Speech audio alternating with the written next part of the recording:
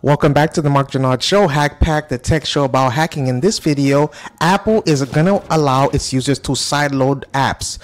What are you saying? So to start, I'm going to talk about what sideload is. I'm going to conclude with when sideload will happen. And in the middle, the meat of the story, I'm going to break it down, simplify it so we can understand better. So without further ado, let's get right into it. You know we're going dark. Apple has been under pressure in the European Union as the Digital Markets Act antitrust legislation requires the company to allow users to sideload apps outside the App Store to increase competition. 9to5Mac has now found evidence in the iOS 17.2 beta code that the company is indeed moving towards enabling sideloading on iOS devices. Now, here's an update on this story, right? Apple has published new documentation for Managed App Distribution API on its website, confirming that it is primarily intended as an MDM solution. So it could still be used for other purposes. Now, what is sideloading, right? For those unfamiliar, myself to a certain degree, the sideloading process consists of installing apps obtained from third-party sources instead of an official source. When it comes to iOS, the official source and the only one available to iPhone and iPad users is the App Store. Apple has never allowed sideloading on iOS, as this would allow apps to bypass the App Store guidelines. However,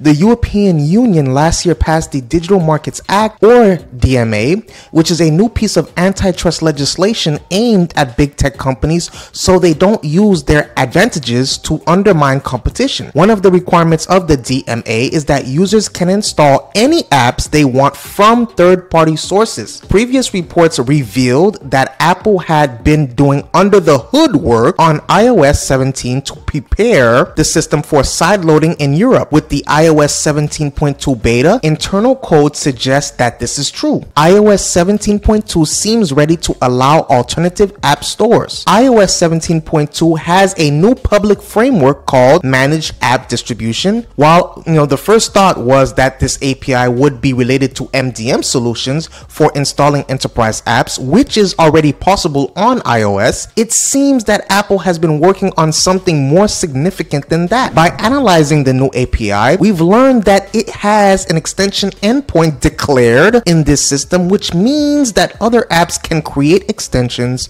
of this type. Digging even further, it is found that unused entitlement that will give third-party apps permission to install other apps. In other words, this would allow developers to create their own app stores, which can open a whole can of worms. The API has basic controls for downloading, installing, and even updating apps from external sources.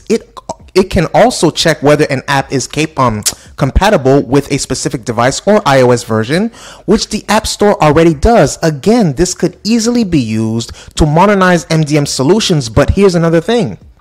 There was also found references to a region lock in this API, which suggests that Apple could restrict it to specific countries.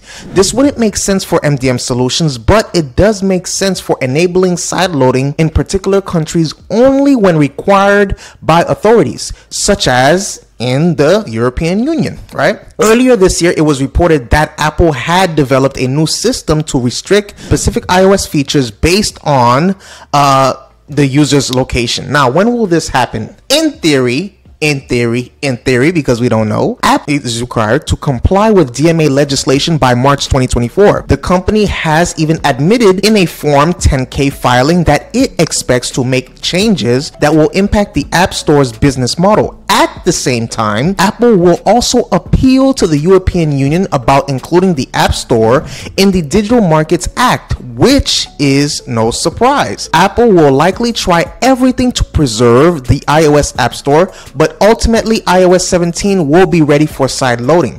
Please let me know, what do you think about this? Apple versus the UE, the European Union. They've been fighting for a while in regards to policy, laws, rules, etc. Who do you think is going to win this battle? Please hit the subscribe button. Please hit the notification bell. Please share the content. I appreciate your viewership. See you on the next video.